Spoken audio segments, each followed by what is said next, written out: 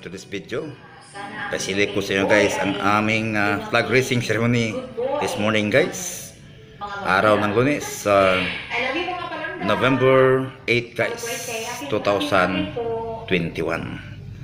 So don't forget to subscribe my YouTube channel guys, Tirso Ablir Remollo channel. So at this moment, silipin din guys ang ating pambansang awit na inawitan guys. Ang taga beat guys ay si Mr. Daryl Diokita. Tana. But before that, we have my intro.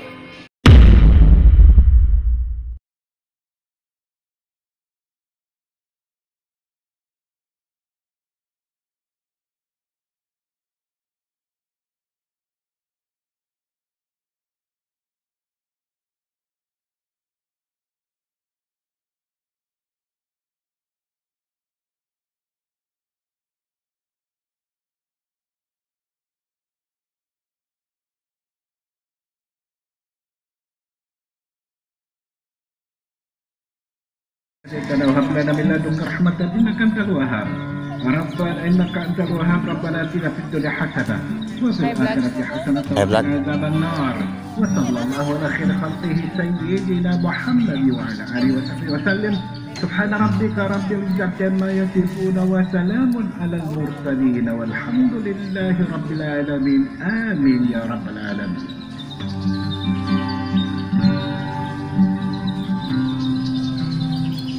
In the name of the Father, Son, and Holy Spirit. Our most gracious Heavenly Father, we come to you today to praise and worship you and give you thanks for all the things you continue to provide for ourselves and our families.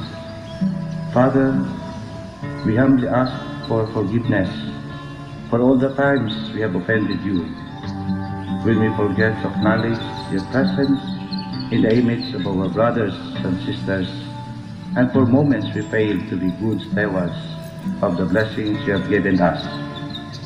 Continue to guide and protect each one of us, Lord, that we may always walk in the light of your everlasting love and mercy.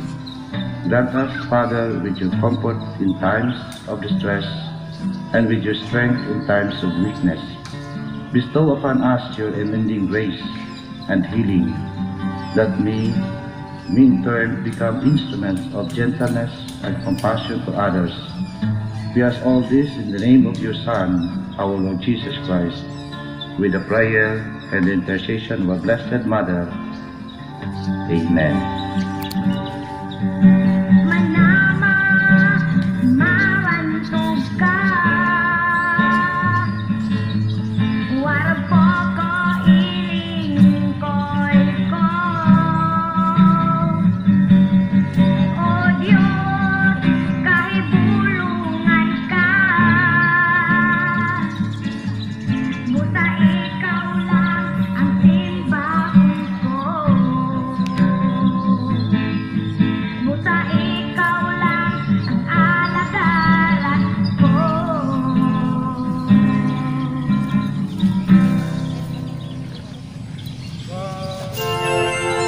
Yang magiliw, part ng silangan, alab ng pus, sa di mo'y buhay, lupang hinirang, duyan ka ng magit, sa manlulot, pasisiyo, bundok, langit, pag ang tula at awit sa paglayang minamahal, kalak may tagumpay na nagniningning, ang bituin at araw niya kailan pag may magdidilim, araw ng luwalhati pagsinta, langit sa piling mo, gaya ng ang matay ng dahil sa'yo.